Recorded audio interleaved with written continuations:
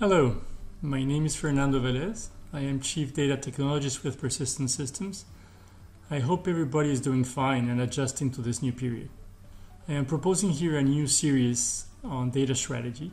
And today I want to talk about data quality and how it impacts the value you can get out of your data when you use it strategically.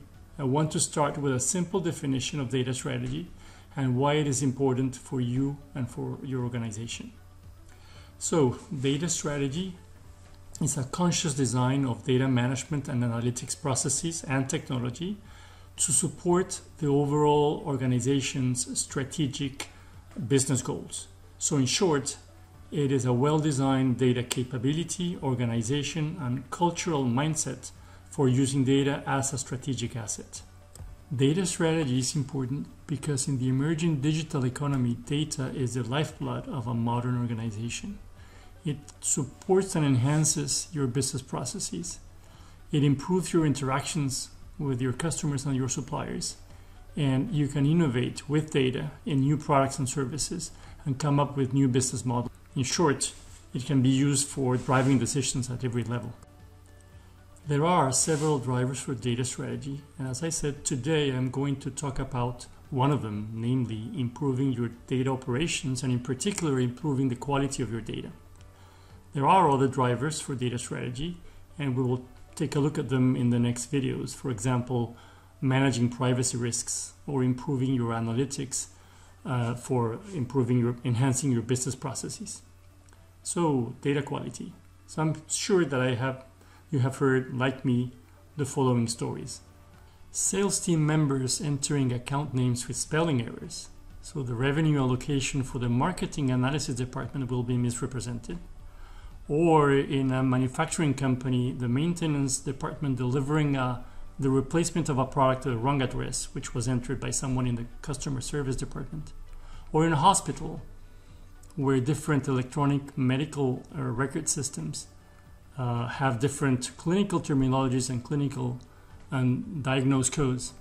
So when a physician is trying to build its patient cohort when working on a clinical trial for a medication on a heart condition, then he will have trouble finding patients diagnosed with a given heart disease using those patient records. So data has a credibility problem. You may need to start by seeing if you have that problem, which translates into how to measure quality. Well, here's a simple method I found, very useful, authored by someone called Thomas Redman, a well-known consultant in data quality. He calls it the Friday afternoon measurement method, and it's aimed at managers whose job depend on data. Let's take a look. So this method has 4 simple steps.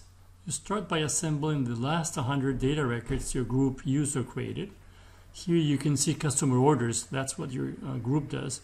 If you had been doing something else, for example, engineering drawings, then you will have done, analysis on engineering drawings. You select 10 or 15 critical data attributes within the data record. You lay them down. You ask your colleagues with knowledge about the data to join you in this 2-hour meeting that happens on the Friday afternoon. That's why the method is called like this. Then you work record by record and you ask your colleagues to mark obvious errors in a noticeable color. So for example, here the first record has a null value in its size. The 100 record, the last record has a wrong address, and so on and so forth. In this example, only 2/3, so 67 out of 100 of the records were created correctly. Most people would say this is a poor performance. And interestingly, it turns out that it's even above average, at least in a study from a couple of years ago that involved 75 managers from different companies. Well, here are the results. So on the horizontal axis, we have bins of correct data records obtained during these experiments. And in the vertical axis, the percentage of departments that obtained those results. So the last bin, 97 to 100 correct data records, is what most people would say it's acceptable for data quality. And only 3% got that result, which is quite remarkable, quite incredible. So a couple of other things to note. First, the extreme wide variation of results. And second, the fact that about half of the experiments got below the 57 number of correct data records range. So this experiment, in fact, is an eye-opener and provides evidence that at least data, when created, is quite bad. So this experiment points at data entry by employees being the culprit, the cause of bad data. And this correlates very interestingly with a survey done by the Data Warehousing Institute back in 2006. So this survey was taken by 399 respondents from different companies. And they were asked here with, which of the following causes often contribute to data quality problems. And there were multiple choice allowed. And here are the results. So data entry, you can see at 75%. Inconsistent definition for common terms is another big one. We all know that there are multiple ways of representing the same concept. People struggle with choosing the best or simply with aligning with one. At one extreme, there are different meanings often for the same concept. The other one interesting here is data migration by users. This is a system cause. And it has been pointed out that the data may be migrated, but the governance process are not migrated. So frequently after migration, the quality of the data degrades. And the last one I want to talk a little bit about, mixed expectations. Well, different types of workers and applications require different levels of data quality, which comes down to the very definition of data quality, which is the state of data being complete, conform or consistent, or being accurate, or being timely, or being compliant to integrity constraints. That makes that data fit for a specific use in areas such as analytics, operations, or planning. Of course, the goal of data quality initiative is to improve the content of data. Fitness for use, well, the data doesn't need to be perfect, and different types of people require different quality levels. So, for example, here on the same purchasing data records that could have been made by customers in the past 2 years, a salesperson for making a good sales call just needs a rough description of the type and amount of purchases that customers may have had. A marketing analyst, his goal is to create propensity models, and he needs more details about customer transactions and demographics and can work around some missing data. But however, a financial analyst, he needs to deliver accurate forecasts and reconcile with an operational system, so he needs to track customer purchases down to the penny. So we have seen that organizations are having a hard time in data quality. So at the heart of it, the main reasons why this is the case, we believe, is because in practice, it's nobody's problem. There is neither ownership nor accountability for quality, which is the starting point, by the way, of any data governance initiative, as we will see shortly. So today, most companies delegate the authority for managing the quality of their data to the IT department. The IT department, of course, must be involved in the process, but it doesn't have the clout to eliminate the root causes of bad quality. They are not empowered to enforce new behaviors. They are not empowered to change the offending business processes. So now let's talk about the costs induced by bad data quality. Well, there are two kinds of costs. First, the direct costs, which are those, the time spent in correcting mistakes and the problems you have with dealing with bad data. Those are direct. And then indirect costs, which we will talk a second later.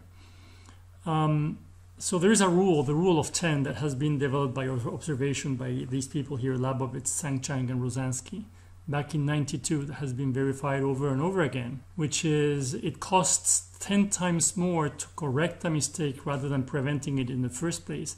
And likewise, 10 times more dealing with a mistake, the consequences of a mistake in data, rather than correcting it. So, for example, consequences are delivering a product to the wrong address, or spending so much more time in building up your patient cohort or even bringing the wrong patients. Now, how much does it cost really in terms of real money? It has been shown by Experian and Experience Matters that it's about 15 to 25% of revenue of a typical company. And in terms of absolute amounts, IBM has estimated that the loss for the US economy is around 3.1 trillion a year, which those are staggering figures. The indirect costs, well, those are very different to measure. It's about the loss of reputation because of your angry customers and lost opportunities due to weakened decision making, because basically you cannot trust your data, so you cannot have any strategy that is driven by your data. So now that we know a bit more about the costs of data quality, of course what we want to have is less errors and less cost per error. So the obvious route is preventing errors in the first place. That will be less costly, and that will also go a long way in eliminating the root causes. Now, for some reason, this is not exactly the first reaction that companies have when they are shown this. And the reaction is to launch a massive effort to clean up the existing bad data. And guess what? They task IT about it, who will do whatever they can, and they will talk to the data creators. But then, as we said before, they are not empowered to change behaviors or business processes.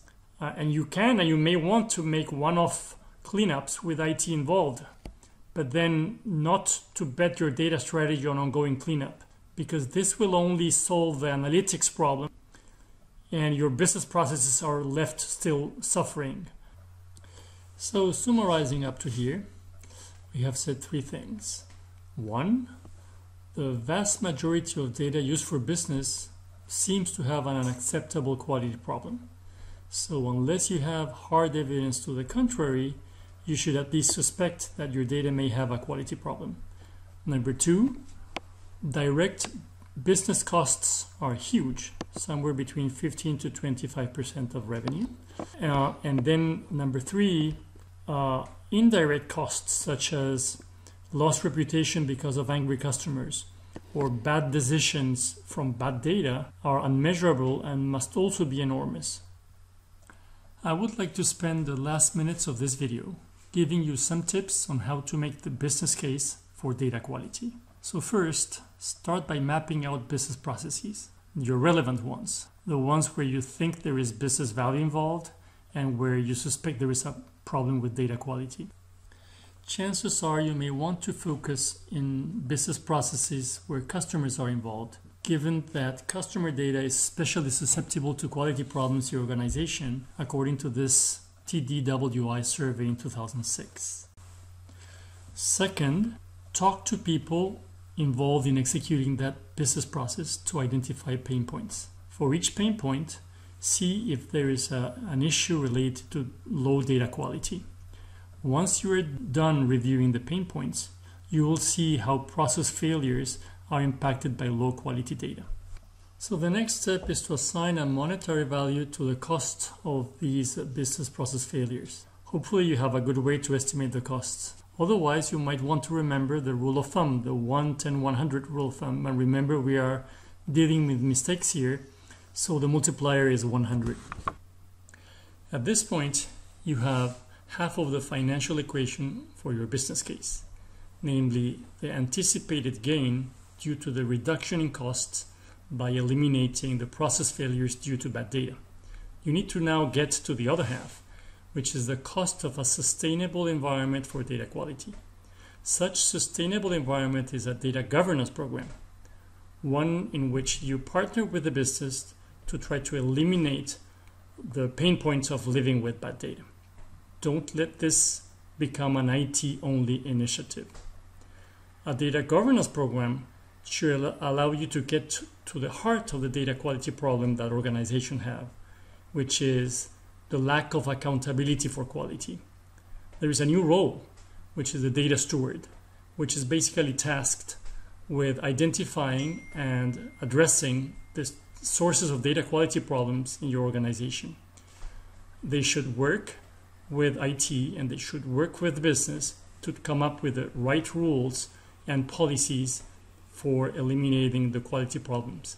And then there is the data owner, which is a data steward which is empowered with the authority to enforce the rules and is accountable for quality of data within their own domain. We will talk more about data governance programs in the next video, as well as the technology that might be involved depending on your case. And that will complete what you need to consider to fund a data governance program to describe thoroughly your business case. So, summarizing, we have insisted that you should adopt a proactive approach at improving the quality of your data by involving the business, as opposed to a reactive approach involving only IT. So remember, it will be virtually impossible to become a data-driven organization in a digital economy if you cannot depend on your data. Thank you.